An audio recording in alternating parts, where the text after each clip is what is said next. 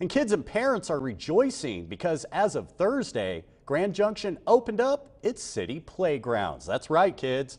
After over a month of kids cooped up at home, they're now able to get their wiggles out while partners relax on the parks and playgrounds of Grand Junction. We went to Sherwood Park, which also got renovated during its closure, to see how families feel about playing outside yet again. They have been very deprived of the park. They haven't really been able to understand what's going on, so they are thrilled to be here today. Sherwood Park also got renovated during its closure, and the kids seem to be loving it. And my daughter Valentine will sure be loving it this weekend.